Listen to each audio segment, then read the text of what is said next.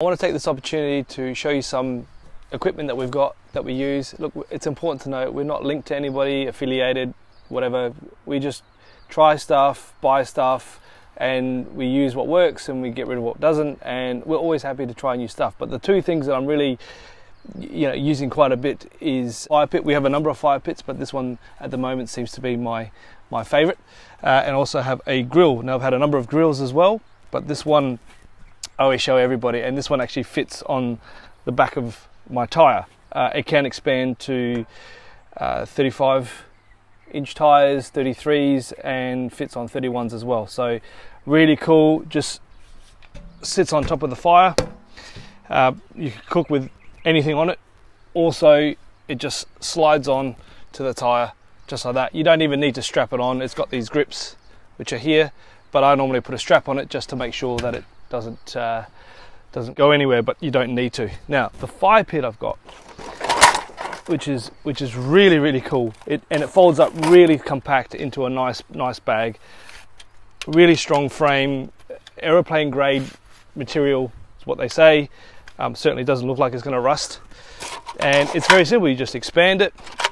It's almost got like a chemistry lab gauze that goes around it, which is what holds the weight. Now it can hold to about 40 kilos, give or take a couple of kilos. Right, and then all you do is once you've got this set up, you just put your sides on.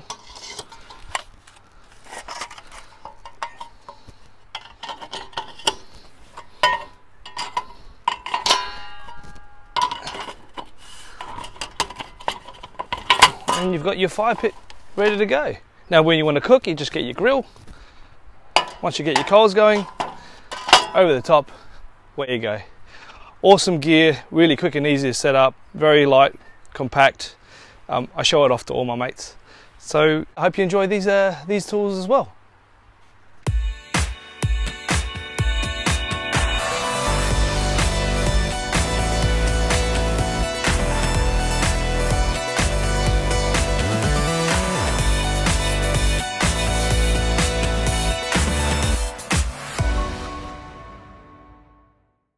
So when you don't have bread, tongs are the next best thing.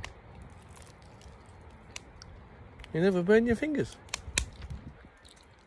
How's prepping going, Anna?